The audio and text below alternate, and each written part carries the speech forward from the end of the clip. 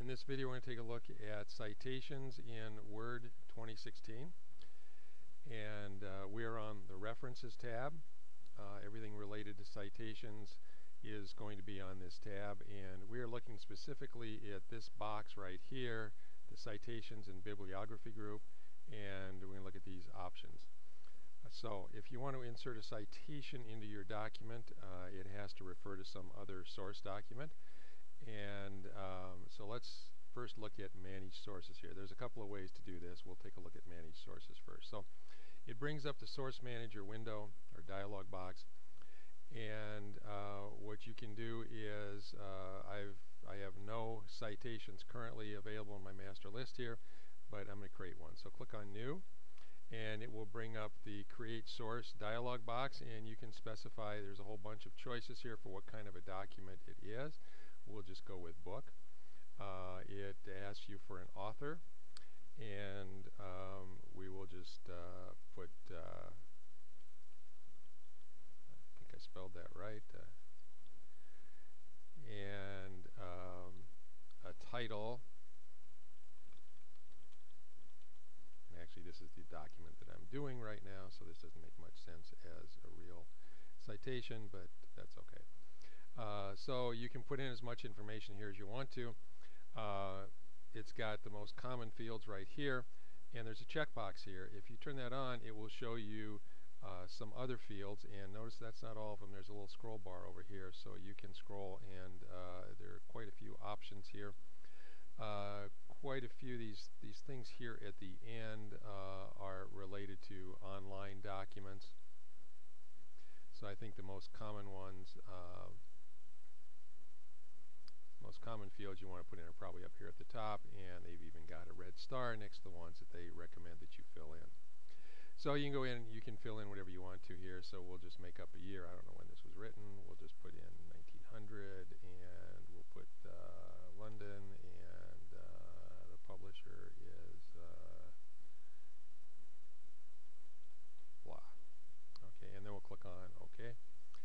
And now we have a citation. You can add as many as you want to that way, and then we're just going to click on Close. Okay. This Researcher dialog box is popping up over here, and I'm going to close it.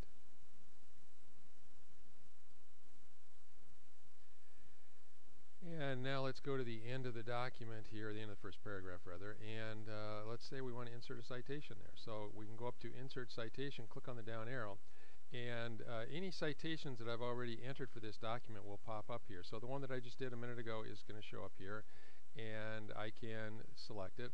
I can go to New Source if I want to, and it brings up this dialog box that we just looked at a minute ago. So there's basically two ways to get to the Create Source dialog box. You can do Manage Sources, or you can just wait until you get to the point where you want to insert a citation and click on it and select Add New Source. Okay.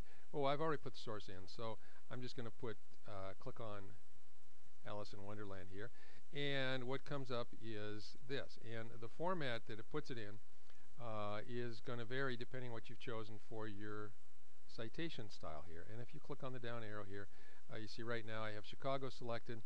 APA is a very common one for term papers, and the difference is it puts a comma in. Another one is MLA. Let's try that one, and that one it just puts the last name of the author. So if your instructor tells you which format to use or which style to use for your citations, all you have to do is go up here and select it.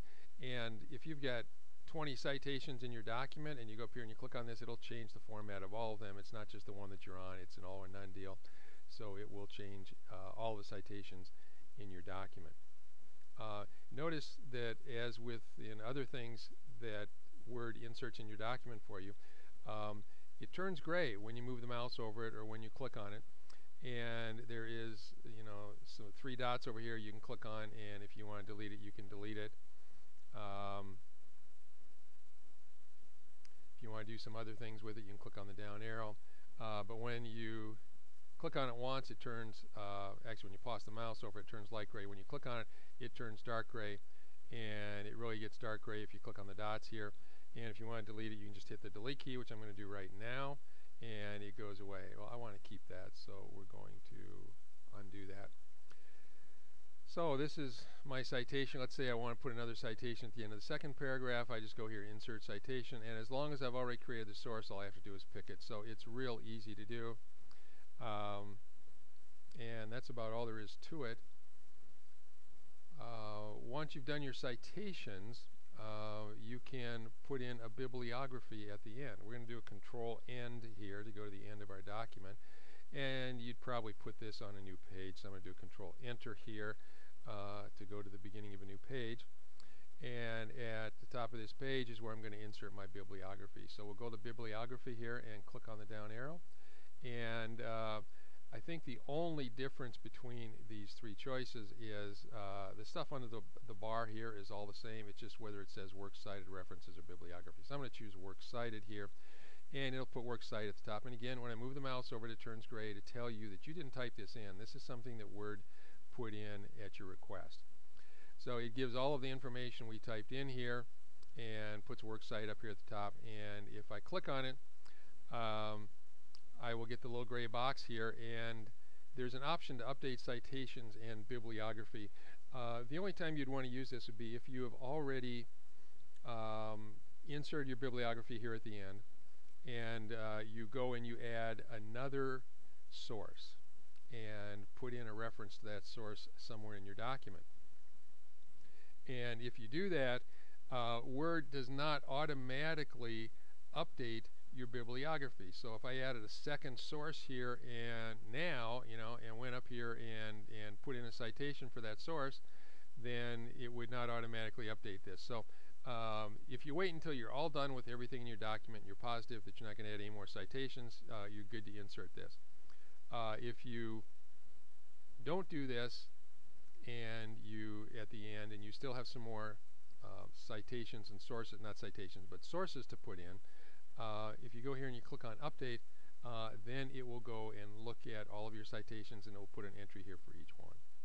So as long as you are done with all of your sources and citations when you insert this, you're good. You only have to worry about updating it if you go in and add a new source after you've already created the bibliography. So that's pretty much everything you need to know about how citations and bibliographies work in Word 2016.